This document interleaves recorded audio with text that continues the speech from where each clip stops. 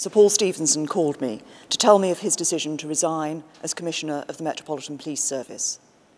I'm sincerely sorry that he's decided to take this action and would like to take this opportunity to thank Sir Paul for all that he has done in his time in office. Under his leadership, the men and women of the Metropolitan Police have done and continue to do excellent work in fighting crime and protecting the public.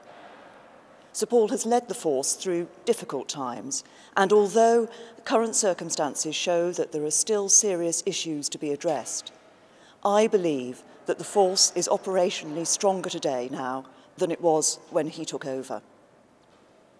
I would like to place on record my thanks to Sir Paul for his support and for his commitment to cutting crime and to upholding all that is good in British policing.